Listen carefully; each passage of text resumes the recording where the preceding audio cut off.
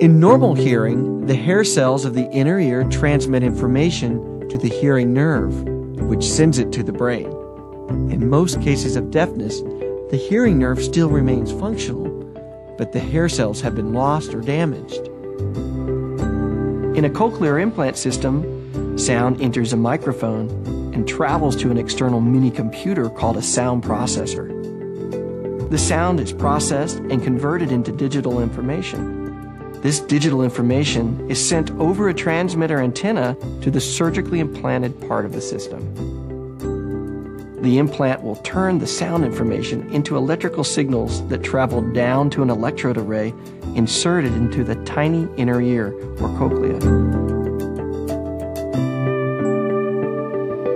The electrodes directly stimulate the auditory nerve, sending sound information to the brain.